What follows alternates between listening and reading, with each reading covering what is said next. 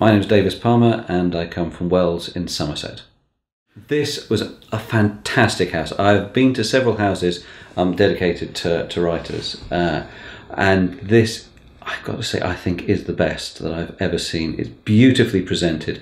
It's wonderful to be able to walk around the house and to look at everything. Nothing's roped off. You feel far more of the sort of evocation of Dylan Thomas living here, especially for such a length of time, which is wonderful. Your guide, Matthew, is fabulous. And actually, I knew a bit about Dylan Thomas, but I didn't realise how little I knew and how much. It's also wonderful to place it, if you know Dylan Thomas's work, to be able to place it in context of where he lived and where he wrote.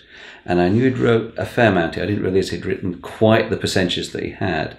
And actually, the more you look at, and even when afterwards, he's still thinking about this place afterwards and looking back in the past, it is fantastic. It's phenomenal. I would advise everybody who has even a glancing love of Dylan Thomas to come here.